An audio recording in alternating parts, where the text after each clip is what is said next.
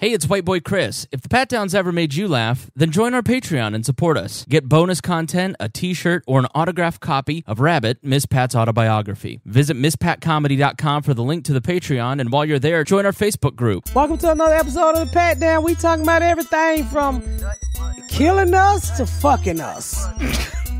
With hot dicks. With hot dicks and gonorrhea vagina. Just stay tuned after the music and we'll be in there. You better get up, get out, and tune into this podcast. This Pat spit the truth, spit the real fact. Nothing but the ugly, classy at the same time. Pat got the flavor, these are not your same lines. That's the politics, she been on the real grind. It could be pretty but ugly at the same time. Just tune in, put your lock on the spin down. Ain't no need for the wait and turn it up now. What you talking about? Is it real though? And cut the game, you get no play like Nintendo. You wasted time, turn it up, nothing but the ugly. Straight off the top, everything she say, you know it's funny. Full blast, this a taste of the future. Listen on your iPhone, on your desktop computer. Share it, tweet it, ain't no way to beat it. Nothing but the ugly, turn it up and gon' repeat it. Alright y'all, we coming back in from the next podcast. They still fucking late. My stomach hurts. We actually added a new guest, which was my brother from prison. We gonna kind of keep him around. You'll hear that in future episodes. Yeah, we gonna try to keep him around. What y'all think? He was, yes, definitely. I mean... Can we get him to commit more crimes so he stays in jail? Just stays in jail. Oh, fuck. He's a dreamer, though. Big dream ahead, you know, buy a food truck and then boss people around. Oh, shit. First of all, two people can't even fit on no food truck, so where you gonna supervise? Outside the one? Right. Nigga, I'm like, are you... Is he what does he look like? Is he a bigger guy? Is he bigger guy, light skin. Is he built like Garrett, or is he built like... He built like Garrett. I'll show you a picture. I'm worn out, man. I'm worn out. Like, my stomach hurts. Like, well, we need to laugh. I think it's honestly, it's like, because everybody's home all the time, everybody's just kind of stewing on social media all the time, and then you add in like horrible things that just are preventable tragedies, and then everybody's arguing all the time. It's just like the pressure builds and builds and builds, and then we come here and it's just so much fun. Yeah. Yeah, you need to bust a nut. Coming at the Miss Pat house to bust a nut and laughter. So, is there a new slogan? Tables. No, move tables. Be a slave. Bust a gut. Well, shit, them tables heavy as fuck. I got some tables redone, y'all. I'm gonna show them to you on a picture. But I had to get them back in the house. Shit, I was gonna throw them away, but the lady convinced me of redoing them. So I'm down to the wire with all my projects in my basement. I can't stop talking about my basement. Wait, you were gonna throw them away? I was gonna throw them away, and they weigh about fucking, what'd you say, 200 pounds a piece? No. Nah, 100 and 150. I don't know how much that long table weighed, but that little table I probably could have picked up by myself. It wasn't that heavy. Yeah. Well, that big one was really heavy, and the one she bringing back is very heavy. I've had them since the early 2000s. And I bought them from Heritage Furniture, the only place that I can buy furniture that hold fat people. How much did she charge you? She charged me, I don't remember. Because she hustled you. If you was just going to throw them away, you could have saved yourself some money. Well, no, they really good tables because I was going to redo them. And I was like, I really don't want to be bothered with this shit. And so she was like, you know, I can redo them. Well, she had painted my kitchen cabinet. So I knew she could redo them. Is she a painter? Or what is she? A woodworker? She paints kitchen cabinets, and she redo kitchens and stuff. Like she did my cabinet. She did my kitchen here in the basement. Yeah, it looks great. Called Bellflower. What's the name of her shit? Bellflower. Yeah, so you redid the wet bar. The backsplash looks amazing. All the tile work looks really good. New marble. Is it marble or it's what? Quartz. Quartz. Mm-hmm. And then you walk in, there's a new entertainment center that you hand built. Well, not by myself, my husband. We built it together. Me, my husband, and my kids. Yeah. So we're going to put some face frames on it this weekend and hopefully get a couple of the doors. And then she going to come get it and paint it. Yeah, it looks great. Yeah, so it's coming along pretty good. It's you know, my husband can only work on the weekend. And so since it was so many little nip-nap things where I had to finish, we wasn't able to quite get to the entertainment center like we wanted to. But last week he put a couple face frames on. This week he gonna build at least 2 of them motherfucking doors. He ain't gonna sleep till he build 2 of them motherfucking doors. Is he aware? So while you didn't carry the table with him. No. But I was carrying the table with him, and the entire time I was looking at his hands. what they look See like? if they were diet hands or not. They skinny as fuck. He do got dyed hands. He's got to have a hand surgery because he has some issues. Yeah, it's not carpal tunnel. It's from him lifting those transmission parts, and so one of his arteries got clogged. I say it was Popeyes, but they say the biggest transformation is this movie room that we're in right now with these enormous movie theater chairs, the big movie theater screen. It looks awesome in here. The crazy part is when I ordered 15 movie chairs, right? Right. So this black dude bring them out. You always trying to hustle. Hey, man, come on, put these chairs downstairs. I give you a couple $100. And I was like, I got it, y'all. I'm just going to hustle them. Because when you call the company and order the chairs, right, they want to charge you like $1,000 to $1,200 to bring the chairs in and set them up. Well, I didn't want to pay no $1,000. So I said, fuck it can't be that bad. Nigga, these chairs was 700 pounds a piece. Oh, yeah. Oh my God. I mean, it took us we had to take naps in between getting So one nigga can watch a movie at a time. Junior was knocking his toenails on. He's like, why didn't you just pay the $1,000? I said, I didn't know they were gonna look like this. Poor Raymond. Oh, what it was is Garyana and Raymond got it out the pallet. This man he was like, why the fuck would they jam these pallets together? He was cussing and shit because it was just him and his pet bull dog. So he said all of this shit. Nigga brought a pit bull to movie theater. He brought his fucking dogs. I mean, he put them all out the pallet and he just sat them there. And he was sweating like a motherfucker. He was out of shape like us. And he said, look, I used to move a lot of furniture. He kind of showed us how to roll them in. Yeah. Because these chairs got the shakers in them. Like if you at the theaters and they shake. Oh. And so they so fucking heavy. Then this piece right here was in there, which is the tay table and all the other little beans and bells and wolves.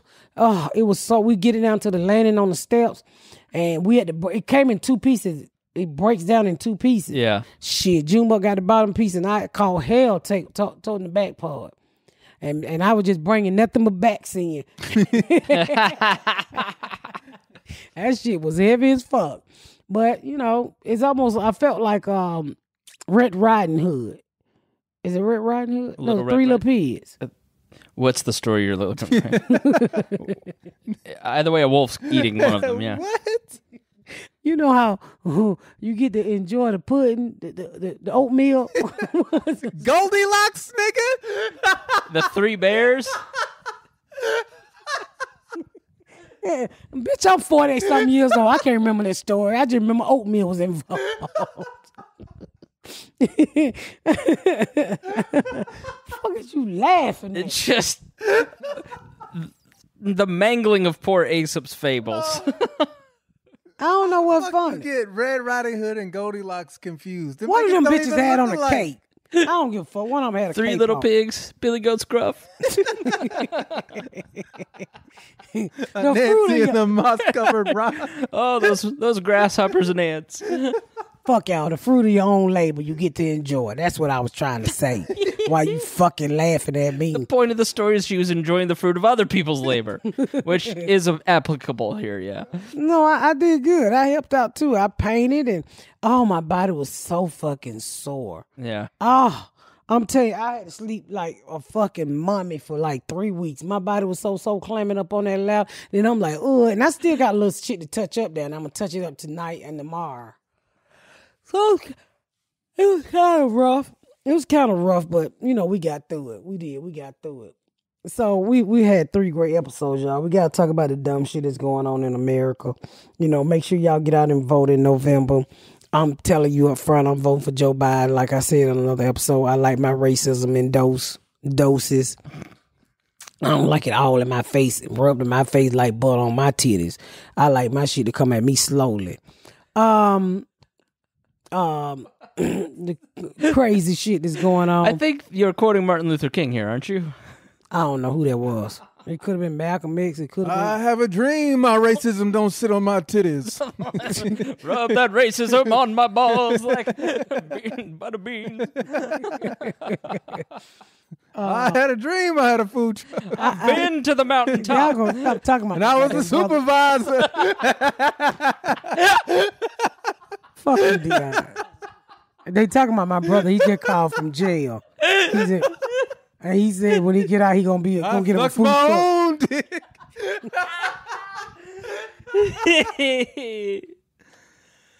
Y'all so fucking stupid.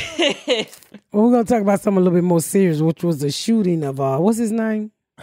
Well, he wasn't shot. He wasn't shot. It's George Floyd. It's George Floyd. You're getting your niggas confused. Oh yeah, so many of them.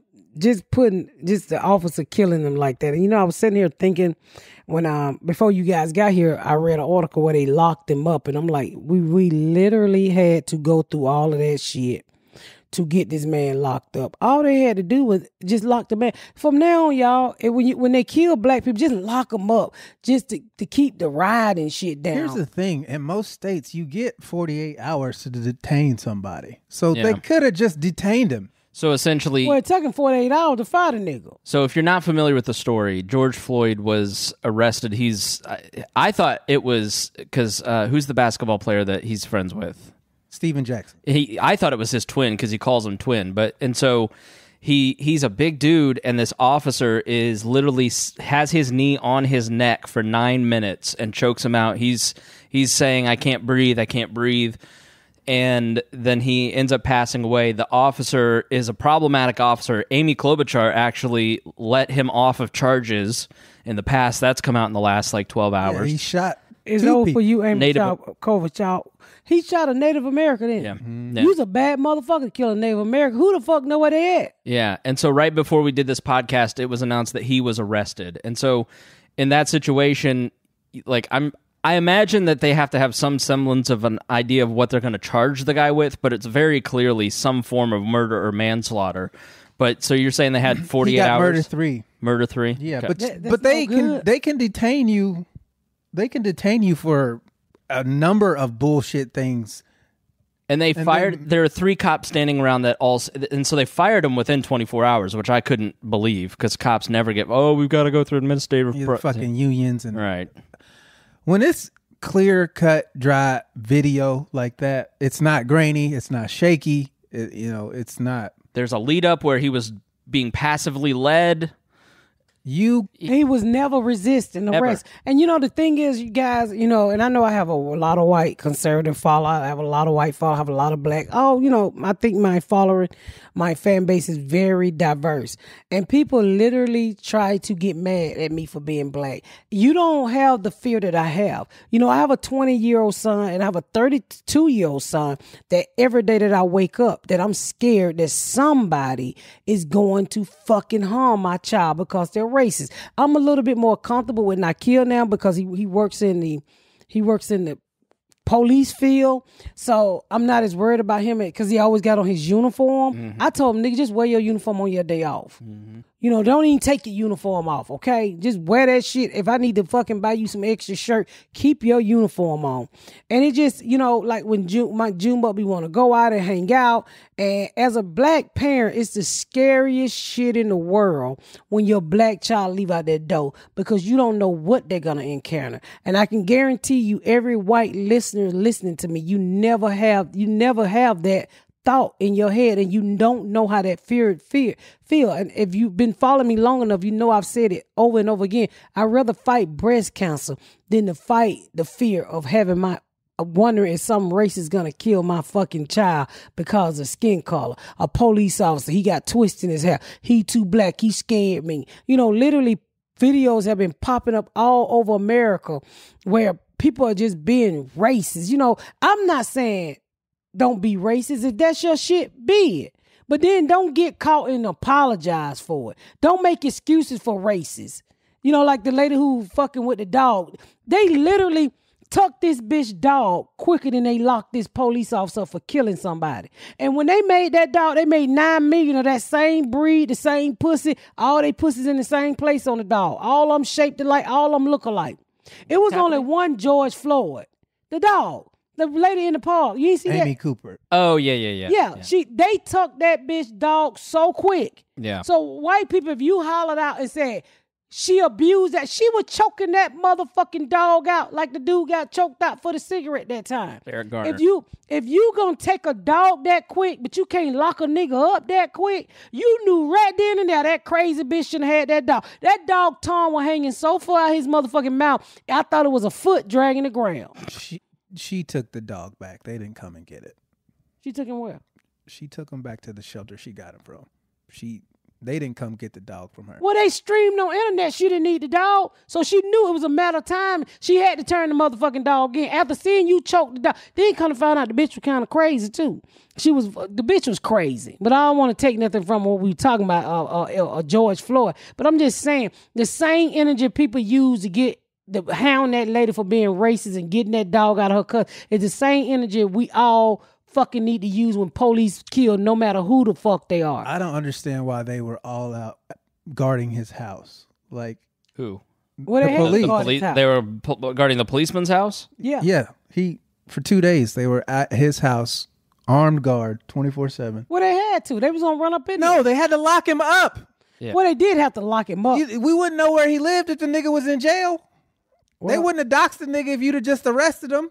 That's all we ask. Don't let him clock out. Because the system will always protect itself. It doesn't matter from the top down. I will use the military against you if you keep doing what I don't want you to do. From the top down. Which is so fucked up. Well, and then, people always like, well, just let shit play out. White people, we tired of letting shit play out. We have let shit played out for 400 years. And I know I wasn't a slave, but ain't nothing changed. That's what we keep trying to tell you. Ain't nothing changed. The only difference is you don't have a whip in your hand, but you still physically whipping the shit out of Black America. You still oppressing Black America. You still don't want to do the right thing. All we asking y'all to do is call racist motherfucker out. Don't support racism. Because if I had a friend that didn't like white people for the color of their skin, that bitch wouldn't be my friend. She is not friends with Garyana at all. They never speak other than on this podcast. And y'all hear how I go at Garyana. To me, she read a lot of stuff that went on in history, that going on in history, and continue to go on in history, and it pisses her the fuck off. And my biggest argument with my own child is, Garyana, you can't loop all white people into this category. All people ain't like this shit that you see maybe a certain group amount of people do. All white people ain't the Klans. Yeah. All white people ain't gonna fucking harm you. You mean some people just generally and they fucking love you and I'm not gonna say they don't see color, but I mean they realize you black and I'm white, but they're never gonna do anything to harm you. And that's what I try to teach my daughter. But she get into that radicalized shit and she get into that black folks mood and I have to tell her, I said, you're being racist. You can't sit here and tell me all of these people are fuck. You not gonna tell me that all white people in this world ain't shit. And the same way I'm going to tell you that all black men ain't thugs and all motherfucking Chinese don't eat rice. And what's the other one? No, we're not getting involved in this. This is all you. We've all temporarily resigned from whatever you're about to say. Yeah, and all Mexicans ain't motherfucking come here illegal. But, when all we asking y'all is just show some compassion when you see the police are literally killing us. By the dozen. Why, if it's not racism, why is always a white cop killing a black person? I have not seen black cops kill white people. I mean, I just don't see it. Like this cop that killed this kid here in Indiana. And I try to be fair. I literally try to be fair. You remember a couple weeks ago the black kid got killed? Mm-hmm. And I remember calling Deon and I said, this boy is fucking crazy. This boy is fucking crazy because I'd rather for the scene that kid get pulled over and something happened and all that shit he took through, getting out the car, running. And I was like, I can't comment on that. That shit crazy to me. A lot of that shit you didn't have to be done on that kid part, especially with the way they treat Black America with the police officer. Like we constantly have to have that talk with our kids. Put your hands on the fucking, if you get pulled over, always get your ID before that motherfucker get to the window. Roll your window down. I said, I'd rather fight them in court than to be putting dirt in your motherfucking face. Yeah. You don't want, I pray that my kid don't ever take a police on a high-speed chase and act a fool. And that's why I had no comments about that killing. Yeah. But then you putting your motherfucking knee on somebody and they telling you they can't breathe and they're calling for their mom. They're just plain racist because that's a life. You hear that life coming out of that body and you literally do nothing. But you put your hands in your pocket. It said, nigga, to Black America. Looking at that white man's face, it said, nigga, I don't give a fuck about none of y'all, and we here to kill every one of y'all. There's so many layers to the situation as far as George Floyd. The first video came out, it was just him being choked to death, right? And the original report was that he was resisting because he wrote a bad check or it was counterfeit money, something to do. The store called and said, hey, this guy's acting funny.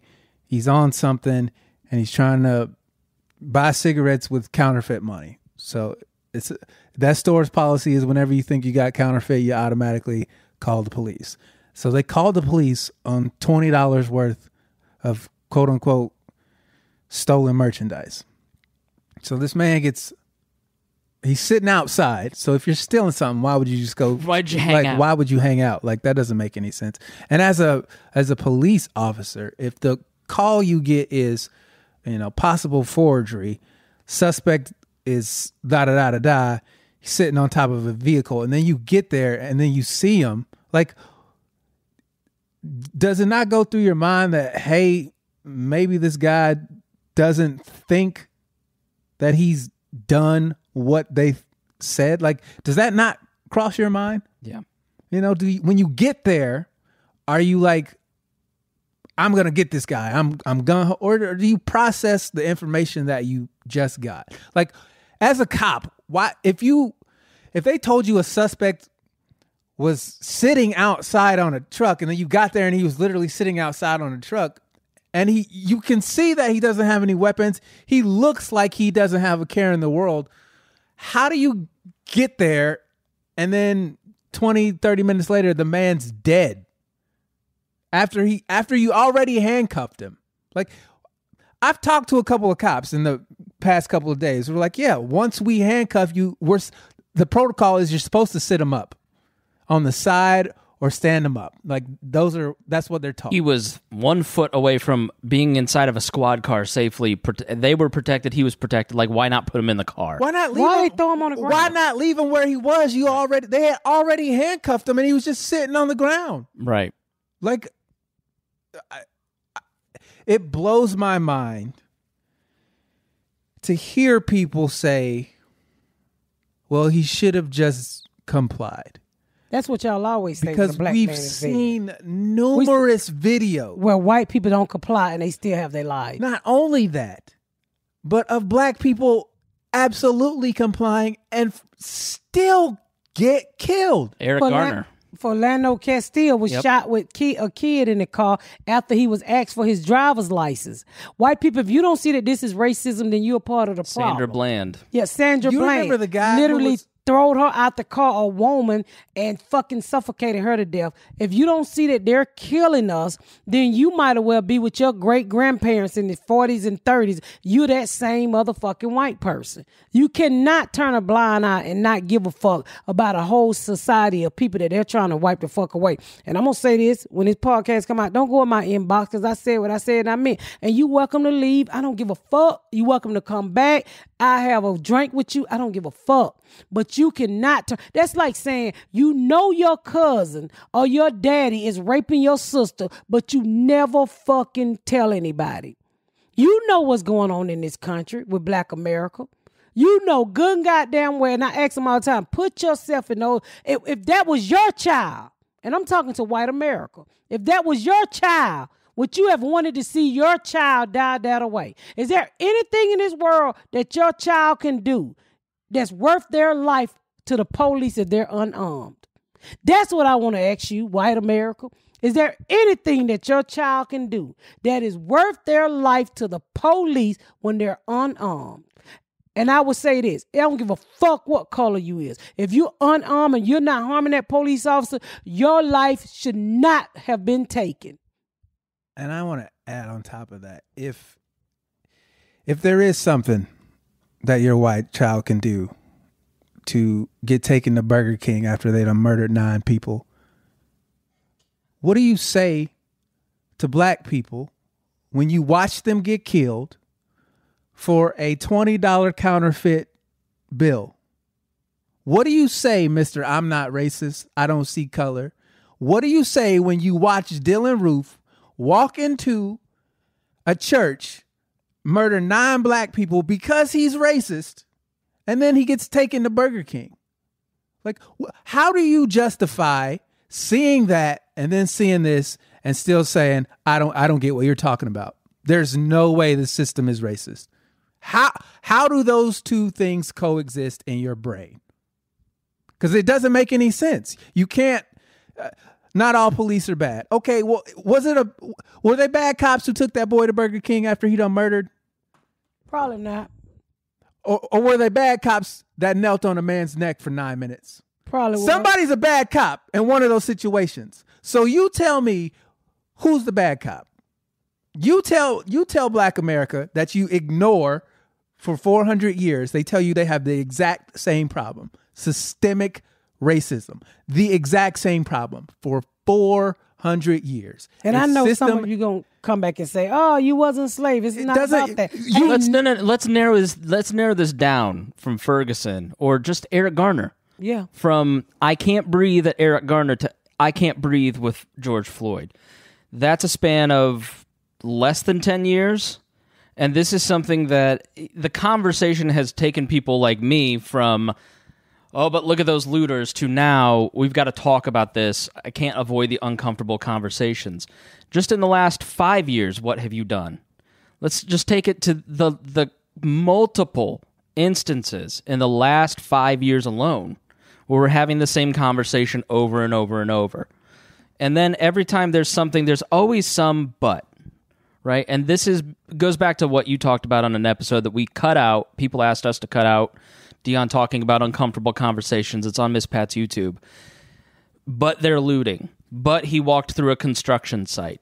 But there's always a but. And it's the but that people will use to justify not having the uncomfortable conversation. Of racism. Because, yes, there's very few people who actually support the looting. But why is the looting taking place? Why does the looting always take place? It's because people are saying the same thing over and over and over, and nobody's listening. I will say that for my feed, the Aubrey situation and the George Floyd situation, there's almost no buts. Like, I have seen it over the last 3 years, 2 years especially, go from most of my white feed saying, but, to now, no more, stop, that's enough. Like, there's always going to be the buts, right? But I'm seeing the conversation change because I think more people are realizing my experience is different than your experience. And I need to understand what you're explaining, just because, like, what I've learned over the course of this podcast and what I've learned from other black friends is just life is different for me. And I need to first and foremost just understand that and listen. And I think more people are listening and trying to understand, and that was is it hard hopefully for you changing. at first? It was uncomfortable. Let's take a break and come right back. Okay. Is there something interfering with your happiness, baby, or preventing you from achieving your goals? BetterHelp will assess your needs and match you with a licensed professional therapist. You can start communicating in under 24 hours. And listen, it's not a damn crisis hotline, okay? It's a professional counseling done securely online. The service is available for clients worldwide. You can log into your account anytime and send a message to your counselor. All you got to do is log in anytime and send that counselor a message. They're going to jump their ass up out of bed or stop what they're doing, and they're going to come talk to you. It's going to be quick. You can get timely and thoughtful response. Plus, you can schedule weekly videos or phone sessions, so you won't even have to sit in an uncomfortable waiting room as a traditional therapist. No more waiting rooms. They're here for you any time of day. BetterHelp is committed to facilitating great therapeutic matches so they can make it easy and free to change counselors if needed. So if you got a counselor and you don't like it, you can change it. is more affordable than traditional online counseling, and financial aid is available. BetterHelp, that's BetterHelp, wants you to start living a happier life today. So I need you, while you're sitting in front of your computer, to visit the website and read their testimonies that are posted daily. Visit BetterHelp.com, BetterHelp.com/patdown. That's BetterHelp, HELP, and join the over 800,000 people talking about taking charge of their mental health with the help of an experienced professional. Special offer for my podcast listeners. 10% off your first month. You can't beat that. BetterHelp will match you up with the right person that can help you get through whatever you need to get through. Take your ass on over there to BetterHelp.com/thepatdown and get these 10%. As folks adapt to the changing world, we're going to be buying more stuff online than ever before. If you're an economy seller or you're ready to meet the demands of all new delivery culture, be ready with ShipStation. When you're selling online, getting lots of orders out fast can be tough. Because I sell a lot of my products online, from my books to my t-shirts to my pop socket. And ever since I discovered ShipStation, it has made my life easier. How do you keep track of who gets what? Which shipping carrier would you use? Are you getting the best rates? ShipStation take care of all of that for you. That's why you need ShipStation. Just a few clicks and you'll be managing your orders, printing out labels, and getting your products to happy customers on time. ShipStation makes it easier. ShipStation helps online sellers get any size order out quickly, save money on shipping costs, and keep your customers happy. Because when it's all over, it comes down to your customers being happy. And customers will tell you when they don't receive their products. I'm here to tell you, my customer will complain in a minute. No matter where you're selling, is it Amazon? Is it Etsy? Is it Facebook? It doesn't matter. ShipStation brings all your orders into one simple interface, making them really easy to manage from any device, even your dang cell phone. ShipStation works with all major carriers, including UPS, FedEx, and even Amazon Fulfillment. So you can compare and choose the best shipping solution for you and your customer. They even offer big discounts on shipping costs. Now, any business can access the same postage discount that they usually reserve for large Fortune 5 companies. They will give it to small businesses like me and you. You already know you're getting the best deal. And can I just say this? Do you ship international? Canada, China, Australia? I ship to all of these places. ShipStation do too. They will help you get your product almost anywhere in the world. No wonder ShipStation is the #1 choice for online seller like me and you. And right now, my Pat Down listeners can get ShipStation for free for 60 days when you offer code PATDOWN. Make sure your business is ready to meet the demands of delivery culture. Get started at ShipStation.com today. Click on the microphone at the top of the homepage and type in PATDOWN, PATDOWN. Let me say that again. Click on the microphone at the top of your homepage and type in PATDOWN, PATDOWN. That's ShipStation.com. Then enter my podcast code PATDOWN, PATDOWN. Because ShipStation.com makes ship happens. All right, we're back from the break. The question was, what did you ask him, Deon?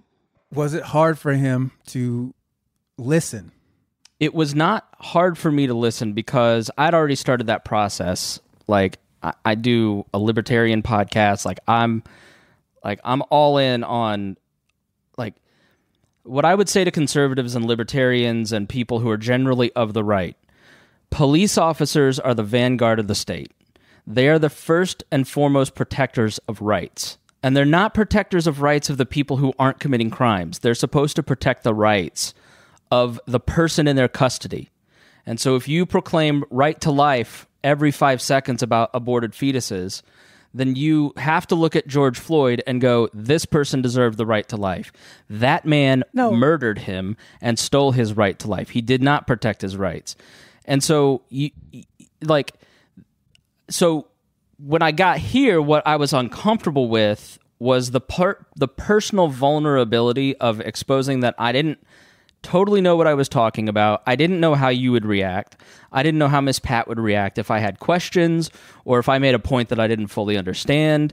What was uncomfortable for me was not having experience having that conversation.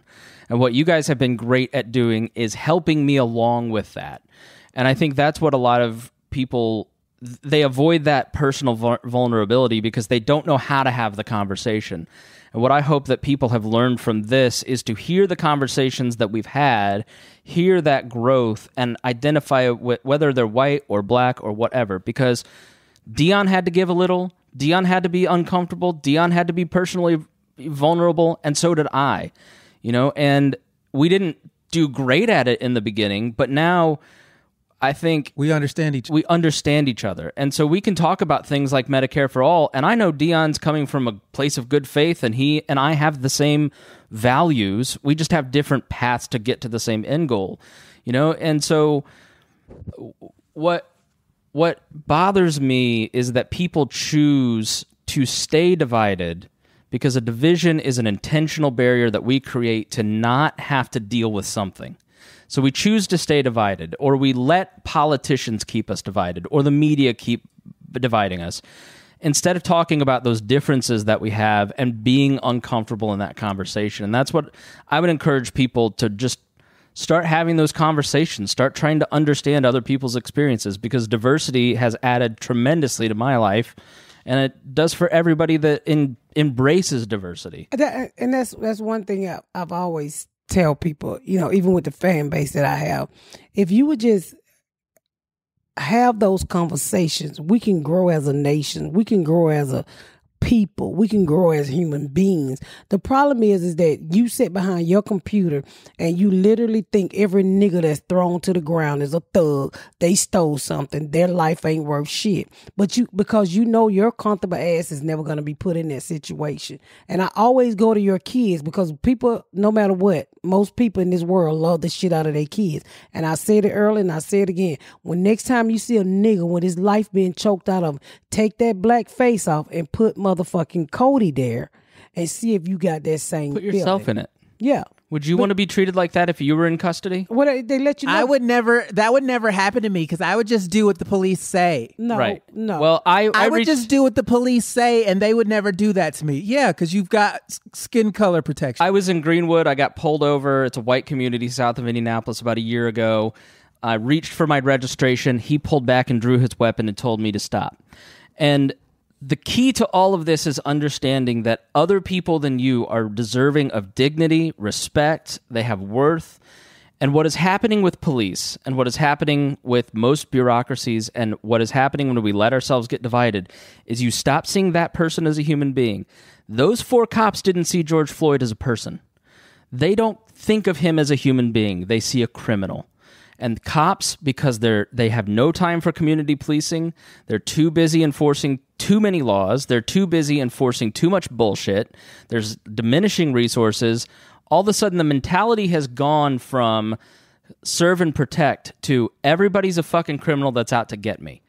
And so they treat everybody. It's always been like that. And so, well, then how do we change it? That's, I think, what the next step is. You stop hiring racist cops. You stop allowing... How you change this shit from cops killing black people? You stop allowing fucking police officers to get... That police officer who killed George was already killed somebody before. Yeah. Already been in trouble. Like, he got a rap sheet like me when I forged check and sold motherfucking dope. So why is it that you keep somebody like this on your force? If you go in your refrigerator and you got a crack eggs with all your eggs, what are you going to do with it, Chris?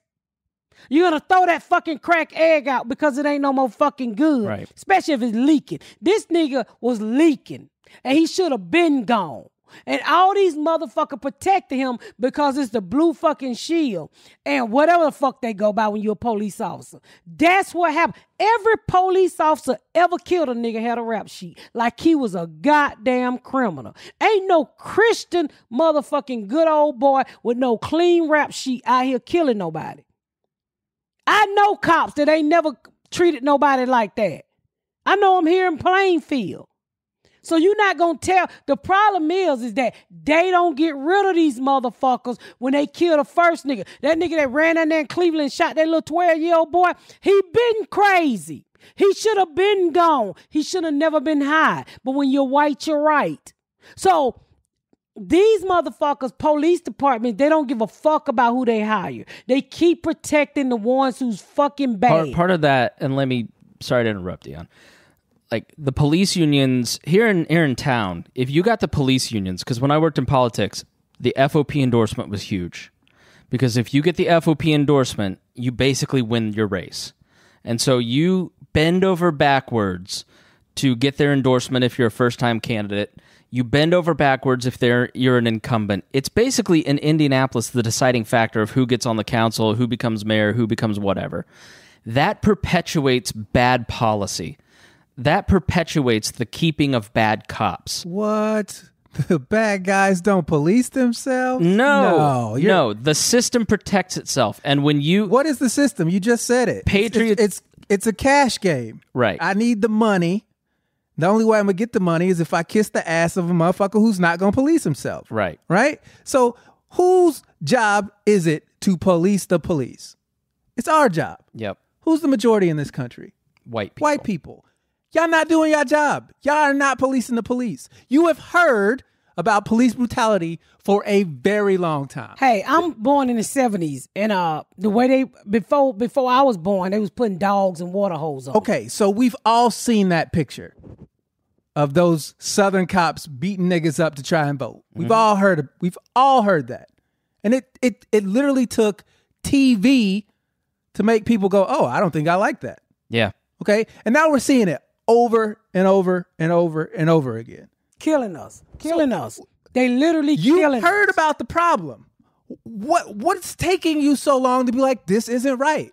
You keep saying, I don't know what to do. Get off your ass. Get off your ass. You've heard the problem. Get off your ass and investigate the issue. Everybody's heard cops are bad. They're killing people for no reason. Everybody's heard that. So when you hear that and you say, well, I don't know what to do, fucking research the shit. Everybody carries infinite knowledge in their hand 8 hours a day. We're attached to our phones constantly. All you have to type in is police racism. And there's literally thousands of pages that show up where you can read episode after episode after episode of police doing fucked up shit because of skin color. And you have the power to say something and do something and save your neighbor. How do you call yourself American and you let America do this? America's doing it to you. America is every shit thing that bad people do in this country reflects on all of us. So when you say, what about Chicago? Chicago is us. Chicago is us. It's not black people. It's us. It's us. It's all of us. So if all you care about is Chicago and you don't care about the white kids overdosing on heroin, that's you shooting too. Up school. You need to have as much energy for the heroin epidemic as you did for that conversation about Chicago. If you want to do what about isms till you're blue in the face, you will lose because your history is littered with shit that you aren't going to be proud of. That you let happen. You didn't do anything to check it until we fucking rioted. And when he say you, he's not talking about individual you. He talking about white race as a whole. As a whole. No, fuck that. I think it's you, the listener. And I'm going to back him up on this. It comes down to, we'd love to distract ourselves with sports or entertainment or various bullshit in this country. And it comes down to us not wanting to pay attention to the issues because it's exhausting, it's tiring. But that's part of being in a free society. And this is a free society. And you make decisions who you send to your town council, your state house, your election. And if you are buying into things like patriotism are used to keep these bad ideas going. You're not a real American if you don't support the troops. And then all of a sudden a bunch of Yemenis are dead. You're not a real American if you don't support the cops. Not all cops are bad. And then a bunch of black people are killed by cops. And then if you just keep buying into these ideas that keep the system perpetuated, it's on you, the listener, the individual. And if you're not voting, if you're not participating in the system, it's on you. It's choosing to be ignorant about the issues and not wanting to talk about the issues. Oh, I hear this a lot too. Well, white cops kill white people. They do. Be fucking mad about it. Yeah. Don't let that. How is that okay with you? Yeah. As an argument to white cops killing black people. How does that even make sense? There are 2 books that I would recommend to people. They're both on audiobooks too, because to that point, there are more white people killed by cops in this country because there's more of us. But the percentage of people killed by cops is double for black people. Once you get into the statistics of the criminal justice system, you start to see what Deon is talking about. And there's a book called The New Jim Crow by Michelle Alexander that's a great detailed analysis, fact-based analysis of it. Then there's another book called Rise of the Warrior Cop by Radley Balco. And it talks about the change in policing from Barney Fife to what we have now. So in the 70s, they passed a law that started sending military equipment to police. When you see the tank or the MRAP showing up to a bar in Las Vegas because these people are not socially distancing, it's a message. When you show up to your county fair and they've got a tank in the middle of the fairgrounds, it's a message. And it's, we're in charge and you're not, and don't challenge our authority. Donald Trump's tweeting out, if you challenge my authority, I'm going to send in the military on you. It's the system is constantly trying to condition you that they're in charge and you're not, and you can't change it. But the reality is you absolutely can, because politicians are spineless little weasels and they do exactly what their public wants. And so if enough people start speaking up about policing issues, guess what goes away? The fucking tank.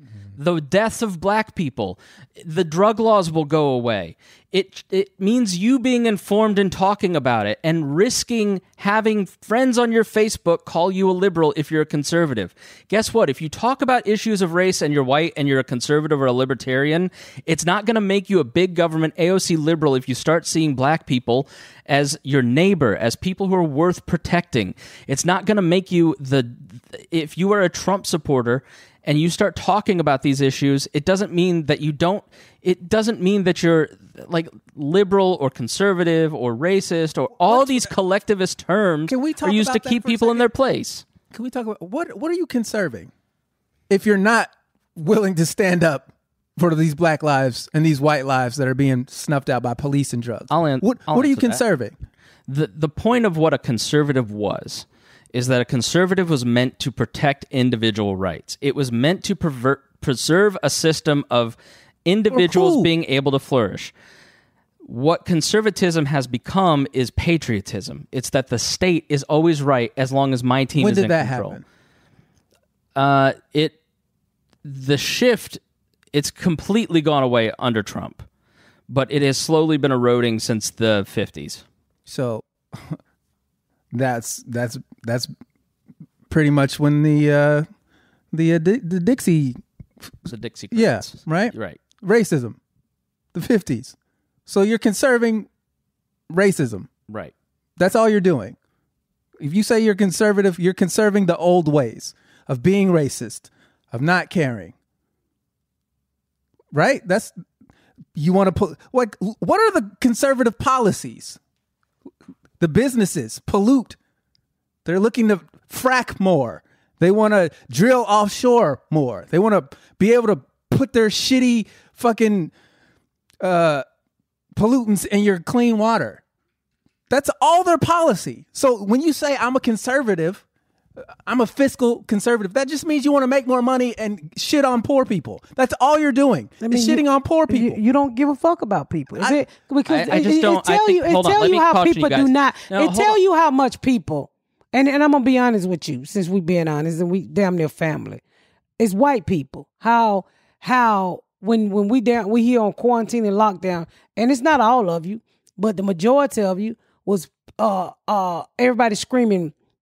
What was everybody screaming? Damn, I forgot the fuck I was gonna say. Opening up the the restaurants. We want to go back. Yeah, we want to go back to work. And what about the economy? Do the economy mean any? And Chris, we talked about this economy shit before. It's all about the economy, money. Money gonna be here when we all dead and gone. Money gonna literally be here when we all dead and gone. Bills are gonna always be here. People die every day and leave bills behind. That's just life. But all you heard was people screaming and protesting about open up the economy. They didn't give a fuck about lives. So if they don't give a fuck about their lives, they was out there protesting with their kids with no masks on. And I remember sitting there calling Deon. I said, if they don't give a fuck about their own lives and they ready to go back to doing whatever the fuck they want to do, they truly don't give a fuck about no police officer killing nobody that look like me. I just don't I don't understand it. Like I don't understand money how is what we make it to be. Money is what we own money. We created it. It is what the fuck we say it is. We've gone from being effective at trying to win over people who are of the conservative mindset to borderline insulting. No, I'm not. And I'm cautioning you both because you're not cautioning me. How am I insulting? Because by saying the people the policy of a conservative is about money, right? That's the policy. Mm-hmm. It depends on the conservative. What? Like it depends on what's the difference between fucking Mitch McConnell and Lindsey Graham? What's the difference? In those what's instances, the difference? No, but what's the difference between? All right, that's the thing about conservatives. Y'all don't care who's on your side as long as they're on your side. You don't care. That's my point. You don't care. You just. Is he a red Republican? Then fine. Yeah, everybody gets in the group, if whether they're good, they're bad, and you don't check them. So when you say I don't like liberals, what am I liberal about? Rights for everybody. That we don't pollute the fucking ocean. That we don't make our water shit. That we don't take advantage of disenfranchised people. That's what I'm liberal about. I'm liberal about people being allowed to live the life they want to live. Who cares if you're gay and you want to get married? Who cares? That's none of our fucking business. But your fucking Jesus told you it's wrong? Well, let him take care of it. If you got faith in that motherfucker, he don't need your help. What are you talking? And I don't mean you, but like, what are y'all talking about? Because I agree with everything you just said. It's stupid. It's dumb. You're a libtard because you want people to just have socialism and free healthcare. Yeah, I do. Because it's a good thing that people are healthy, that they can work. But people who says that probably have healthcare. And people who, like the poor people down in Mississippi who talk that shit and say they're Republican, they don't read and really know what the fuck is going on. Because when they pass bills for poor people, they get benefit by it. You seen those things where people go down and do fucking interviews with them people. I think I should get Obamacare. I think I should get insurance. But I'm a Republican. Well, then why you vote against your own self? I mean, I don't understand it. If you poor and you need it, I mean, honestly, I see Republicans as rich people. That's what I see. I see Republicans. Their policy is for rich people. The super wealthy are all Democrats. I mean, people like Michael Bloomberg went from Republican to Democrat because he didn't want to be racist. No. That top class, that go to show. Look at Congress. No, it's money. Congress is money too. But look at Congress. Congress is all white. I mean, why can't? Let me say this: Congress for the Republicans is all white, old white men, all white men and white women who are being told what the fuck to do. You get on Republican side, the Democratic side, it's all different kinds of people. And when you that rich, like Bloomberg, that you don't give a fuck. You give a fuck about $500 million to be told that we don't fucking like you. Yes. So when you get that rich, you ain't really worried about the Democratic Party. You just, to me personally, you come over there not to be so racist. The motherfucker who I believe is a Democrat, people like Will Smith, who was black and poor and know what the fuck it is. If I ever get rich, I'm going to always vote Democrat because I ain't going to never forget where the fuck I come from. I never vote that way. I don't give a fuck because you know why? Money don't mean shit to me. I give a fuck if you insured. I give a fuck if you healthy. I give a fuck if you happy. I don't give a fuck about no money. Because let me tell you something. Sitting here talking to y'all two every week, you can't put the value on how much I enjoy y'all coming to my house talking to me. I don't give a fuck about no money. Because if I believe that there's a higher power and I'm always going to be taken care of, I ain't been through shit to get to shit. I've always been taken care of. It's greed in this country. That's what make people not give a fuck about each other. That's why the Republican Party are a bunch of old-ass white thieving motherfuckers. Now, don't get me wrong, Democrats be stealing too.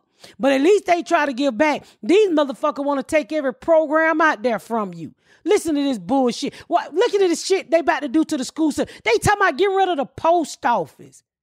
That's how greedy they, any way that they can get rid of a program so their friends can own that program. Greedy. Because in the end, if there's a heaven or hell, it's going to be full of old ass white men. That's what it's going to be full of. It's all about money. They don't give a fuck about us. And I say this shit all the time. It's all about, I don't want to be sitting at you next to the doctor's office. I don't want you living in my fucking community. That's what it is. I don't want to be uncomfortable. Did you see in Pennsylvania, the state house, they hid the positive COVID-19 test? Yeah. Yeah, they hid it. Like, why? To not make the president look bad. Like, of course, it's tribalism. So, it's on all sides. It's about looking a certain way.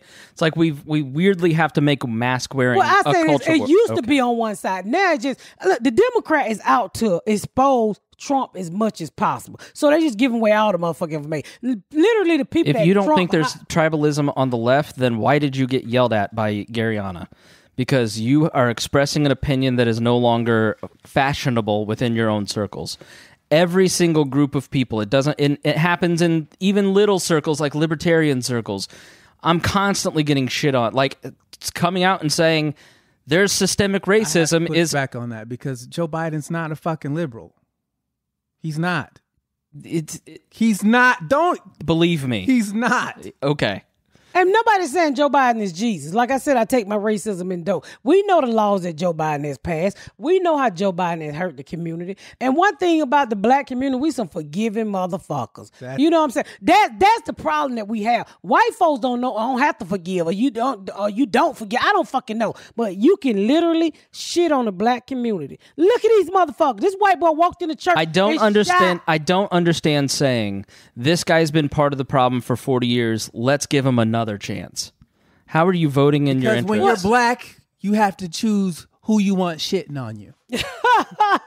That's why you don't understand. Chris, look down at your... It's always fucking sucked. It's always sucked. Even for the best of us. Chris, they still call you a nigger. Chris, they still call you a nigger. No matter how much money you got. It don't matter. It don't matter. We will always be niggers to white people. You know, I was standing in my driveway and I called you after this. I was literally standing in my driveway in this suburban white neighborhood. And the reason why I'm telling you this, because it's what you said to me at the end that kind of made my eyebrow go up. So I'm standing at my driveway this week, and it was Memorial Day. And on Monday, my trash man come on Wednesday. So I'm putting my trash out on Tuesday. And this white lady decided to walk in my yard and say, "Why are you putting your trash out? The trash man ain't coming today. Did you not read the website?" And I looked at this bitch in my yard and I said, "Mind your motherfucking business, bitch. Everybody trash is out. Did you knock on their door? Get the fuck out my yard, white bitch." And so I called you, Chris, and I told you what happened. And you was like, I was talking about white people not minding their fucking business. And you was like, "Black people don't do that." Nigga, ain't no nigga coming in your yard and ask you why the fuck you ain't put your motherfucking trash out. That nigga was like, "Oh shit, I need to put my trash out." That was me not understanding. Like, I know. Yeah. I know. That was. I wasn't getting mad at you, but it made me go like, "Damn, he had to ask that." Yeah, because I don't know. I have no idea what your experience like. The first time I read your book was the first experience that I was like, "Holy shit, this is like." It was my first experience with poverty. Yeah. Like, Rabbit is. I read it in 2 hours because I just was like, "What?" Yeah. And so when you said that to me, my eyebrow went up like, "Damn, we are different." For this lady to be bold enough to walk up in my driveway and ask me why was I putting out my partly trash. Being a man too. People don't. That bitch looked like a man, but she was a woman. So the guy in Central Park, right? So he posted what he said to her before that he started rolling video, and basically the exchange was, you can't. He basically got in her shit and said, "You can't have your dog running around here. Take her out there." And she said, I don't want to do that. So he said, I'll take care of this then. Started calling her dog and basically said I'm going to do with your dog whatever I want. And he had treats in his pocket. Well, she didn't know that. He pulls out the treats. She's like, I'm going to call the police. And this was clearly a racist statement. She's intimidating him by saying, I'm going to call them and tell a black man's fucking with me. But it's one of those situations. I forgot what my point was, but basically he was not minding his business. He was not minding his business. He was minding his business. He wasn't. He was in a place where dogs are not allowed to be off leash. She was breaking the law. Right. Yep. Okay. And we get the police. So when I say, hey, stop breaking the law, when you're in a place where you're not supposed to be breaking the law, I had the nerve to ask you. But then he basically came across as threatening to her by his own words. When I'm living my life and you're fucking with me because you're a dick. Would he have done that if it was you or me? Yeah. Yes. No, I don't agree. Yes, he would have. You think he wanted to talk to that lady? First of all. You think he wanted to talk to anybody? The nigga was out there looking for birds. The last thing he want to do is be talking to people. And first of all, niggas don't even bird watch, which I was fucking. I told you I thought he had an acorn in his mouth. His teeth was so brown. That's where the acorn came. Yeah, I didn't fucking. You rarely see nigga bird watching. So last thing he want to do is watch the dog tap. That's why habitat. he had the treats on him in the first place, because motherfuckers don't follow the law. They ruin his life. He's trying to fucking bird watch, and he got to deal with y'all bullshit. Don't nobody want to do that. Why the fuck? That's what I'm talking about. You do unnecessary shit. You had the fucking leash in your hand, lady. Just put it on your dog and get the fuck out the park. And now you want to call the police? And so ruin your life? He's so mad about the dog. I'm so upset with her unnecessary. It was calm just down, so Deon. You skinny, boy. Ain't nobody about to give you no CPR in this motherfucker, no GPS or whatever. Not kidding. Unnecessary shit don't piss y'all off like that. No. It was so. No. She literally choked the dog instead of just putting the motherfucker. Here's my thing. Why? I read so much news that I get mad about George Floyd and I save my shit for that. But if I got mad about every dumbass that I read about, I'm your just dick would disappear. I would just be. I would have hypertension all the time. Your dick would disappear. It'd go inside. I just can't have your that. Your dick would disappear. I've been dealing. You have with a fat pussy. So Deon, long. she called me the other day. That same conversation, and she goes, "What you doing?" I go, "Oh, you're just hanging out, jacking your dick." See, listen to her. She just the whole room erupted with laughter. We gotta do better, y'all. We gotta do better as people. We gotta gotta do better as people. We can't say shit like when police officers kill black people and if only you comply, then I don't give. Most of the people that get killed by the police do comply, and they still fucking get killed. Anyway. Yeah, you cannot look at. It's just a nigga gone. You gotta look at it's a life that we're never gonna get back. Deon touched on it, and it's what I said. Drop the butts, right? So Taylor Branch has this 3-part series about the civil rights movement that's really good, and he basically talks about how in there to get things to change, Martin Luther King and SNCC and everybody had to go and get white people, and that's part of why television coverage was so important, because once you get the in-group, and this is why I'm saying this to you. Well, the white people lazy now. We can't get them to Mars. I don't think that's true. I think people are more motivated now to fix these problems than they've been at least in my lifetime. So let me finish this. Go ahead. So there's in-groups and out-groups. In terms of... Up. Huh? Put your nipples up. Sorry, my nipples are really hard. I love talking about racial justice. It gets me going. I'm like a white Deon here. So I'm in the in group of white people. Ms. Pat and Deon are on the out group. There's certain in groups, and if Donald Trump in the Republican in group is criticized by Nancy Pelosi in the Democratic out group, he doesn't listen to it. It's expected, and so in people just expect criticism from an out group. But once they start hearing criticism from their in-group, that's when they start paying attention. If you're a Republican, you have to check Donald Trump. If you're a Democrat, you have to check Joe Biden. If you're white, you have to check white people. You have to start talking about these things because you have credibility with your circle. If Deon and Miss Pat start coming and talking to my white libertarian friends, it's not as impactful as me going, hey, I'm one of you. I understand your concerns. I feel what you're talking about. Let me tell you what I believe. And same if I walked into a black Democratic, if I walked into the Black Panthers meeting, do you think that I'd have credibility? No, because I'm not in that in-group. Like, so the people They'll listen. I'm sure they would. You will probably have credibility. That's why white people can, that's why y'all can come and dance. And like white comedians can go to a black room and do comedy and get more time than a black person. They'll boo the shit out of the black person. But at the end of the day, I will never understand your experiences as Americans. Yes, you will. Put on my wig and paint yourself black. Get that ass whooped, Chris. Yeah, I am not. If you don't want me on this podcast anymore, you just have to say it. You don't have to try and get me killed.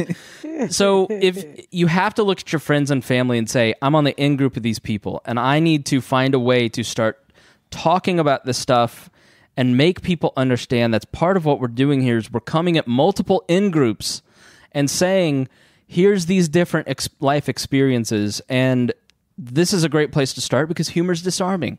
Share the podcast, like share this one.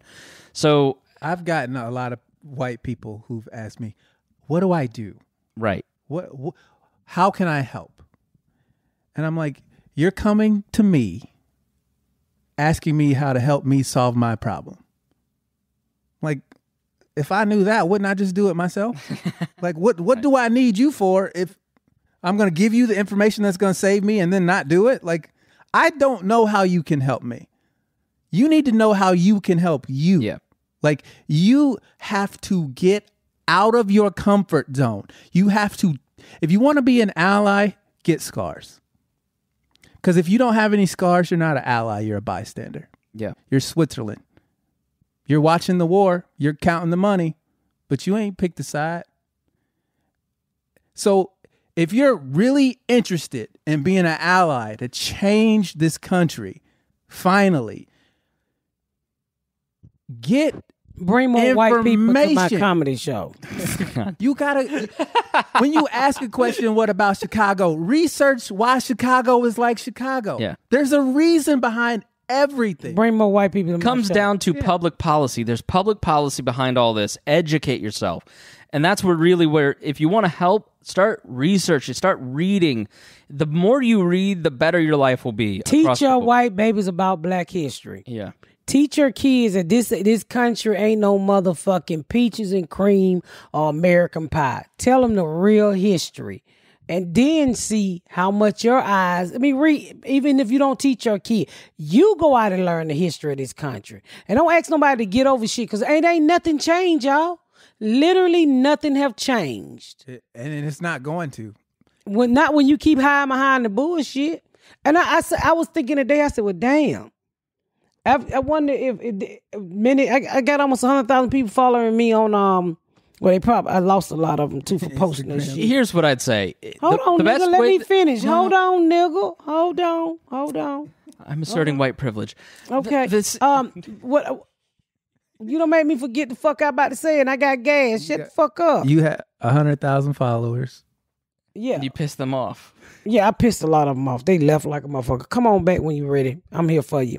But I don't forget what the fuck I was going to say because you fucking interrupt me. Just like a white man stealing your thoughts.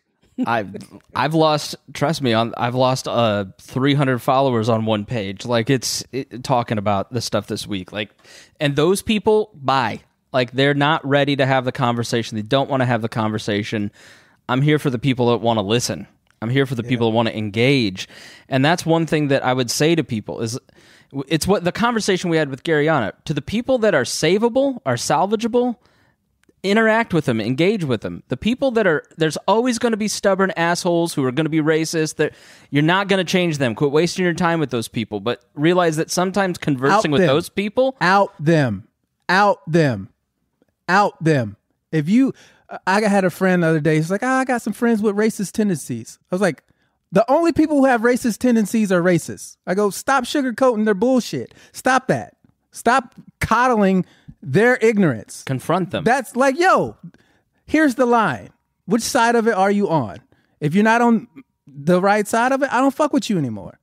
If they've expressed to you that they have no interest in changing who they are as people and their thought process, if they're not even curious to know why shit is going down the way it's going down, then don't waste your energy on them. But if you have friends that are curious hit my inbox up. I will gladly start your path. I'm not going to hold your hand and I ain't going to sugarcoat it. So be careful what you ask me in my inbox. But I will help you. It's not impossible. There's literally, you got all the information you need. Even if you want to have a conversation about race and, you know, like you want to know something, you want to just have that conversation with a black person that you never had. Deon is here for you. I'll talk to you. Do not write me because I ain't got time to be that correct spelling this shit. You know, you can always call me on Facebook, or if it get too serious, I pick up the phone and call your motherfucking ass. But I mean, the whole point of us doing this podcast is to make you guys realize we Black America just want to be treated like a real Americans. That's all we asking. We're tired of being gunned down by police officers. Gunned down. I just saw a thing where a guy was delivering food. I think you sent me that. He did. Somebody sent it to me. He was delivering food. Grubhub, and a man came out with a shotgun and drew it on him. He like, nigga, I am delivering food in these apartments. Another incident. Well, this guy was. I don't know, he was driving. It was like a little fender bumper. He gets out and the white man shoot him and called self-defense. Now they locked his ass up. I mean, why the fuck are y'all so scared of us? I don't understand it. We're not gorillas. Is it gorillas? That'll work. We're not gorillas. We're not monkeys. Go, gorillas. I don't understand. I mean, y'all it's Deon sent a video and like, so this lady got freaked out by a black couple walking and he had a broomstick and was swinging it around. And she confronted them, like, scared.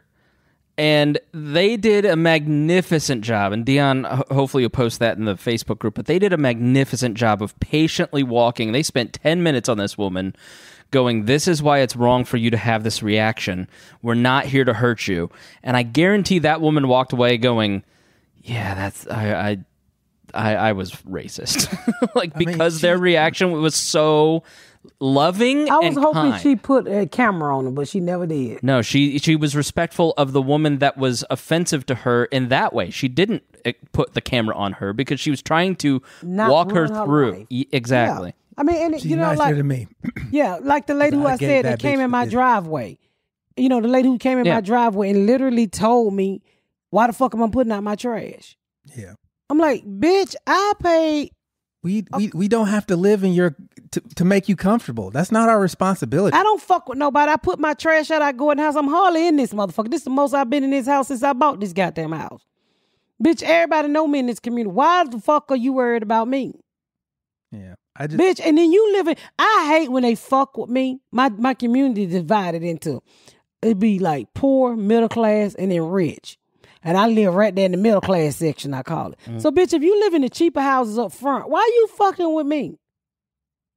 Why are you fucking with me, bitch? Because she's jealous that you're living in the middle class section and she's the lower class section. I'm like, bitch, you up there with your shingles falling off. Leave me the fuck alone. Crazy ass bitch. She's done recon on this lady. Yeah. Listen, it was her doing the drive. My white neighbor told her he live over there and where the big houses at down there. And one day this white lady, he was riding his like dirt bike. He got some nice ass dirt bike. I don't know the man, but all the land wasn't no houses built. And so we got a Facebook page here. And they was like, I am tired of people tearing up the dirt. And so she decided to call this one man out. And he said, look here, bitch. Don't you live in the cheap houses? Don't come back here fucking with us. And I was like, oh my God. When he drugged that bitch and said, cunt, I was screaming. Sometimes I go on my page just to see the pissed off white men cuss white women out. My next door neighbor don't play. Like, he was doing a project one day and she's like, that look like a really big project. He said, keep it moving, bitch. This pandemic, and it started when Trump got elected. Like, all of a sudden, white men had a little bit more attitude, and like, then now with the pandemic, everybody's just in everybody's shit about everything, and it's just miserable. It's like, can we all just get along? Listen, wearing a mask is kind and it's scientifically I proven gotta to tell you help. about the mask. And it's like, but if you don't want to wear it or you want to wear it, who gives a fuck? No, fuck that shit you're talking about. So I'm in leave Lowe's. each other alone. I'm in Lowe's, God right? Damn. So that's I'm in what Lowe's. pisses me off. Did I tell y'all I was in Lowe's, right? And I go in there and I ain't got on a wig. I got my hat. Condom hat. No, I just had on a hat. Fuck you, Deon. I just God, I forgot about that. So I'm standing there talking to one of the guys who worked there, and this other white man just looking at me. Did I tell y'all this? He just looking at me. So I said, why you keep looking at me like that? I'm cute to you? and I shocked him for saying that. And so he asked for some cedar wood, and I said, well, the guy's like, we don't have any cedar. Our truck didn't come in. I said, but I was just at Menards. It's like a Home Depot here in Indiana. And I said, they got it. He said, I refuse to wear a mask. I'm not going in Menards, because Menards literally make you wear a mask or buy a mask.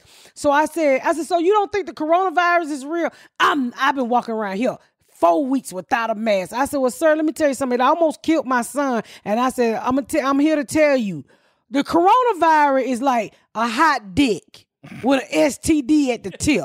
Do you want a hot dick in your ass, sir? What'd he say?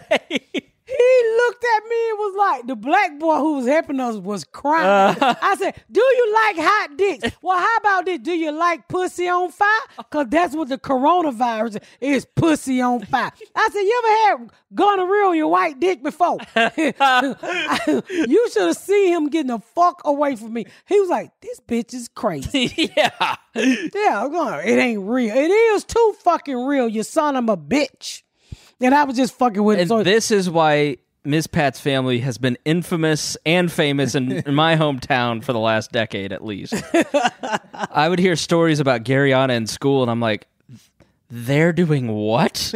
Like, they're like, this whole comedian's family, they're just a terror. This girl's terrorizing the school. Oh, yeah, she's a big old buddy. I think I told y'all this one time. I was on a plane with this white dad, and he's like, I think your daughter was in my daughter's class. Yeah. And he showed a picture of Garyana with them little white kids. She looked like Shaq in that class. I said, who the fuck did her hair? And why she got on her granddaddy pants? I was on the road with my husband. I get Garyana dressed up motherfucking self. That's key. You want tips on how to work through the stuff, message Garyana. Yeah. I mean, and also, y'all, we just want you guys, we got to live in this country together. Ain't nobody going back to Africa. Nobody Africa. England. Where nobody you ain't going back to England. Why can't we just live in this motherfucking, teach each other how to season salt the chicken, Taco Tuesday, and enjoy each other? If you start calling out your racist friends, and I'm going to start calling out Garyana more. And with that, we're going to wrap it up. And we thank y'all for joining us on another episode of The Pat Down. Thank y'all so much for tuning in to another episode of The Pat Down. Make sure you check out my website at misspatcomedy.com for all of my social media, my tour dates, my book. Make sure you spread the word about my podcast. Please rate and review. Please rate and review and share. Thank y'all so much, y'all. I've been Miss Pat.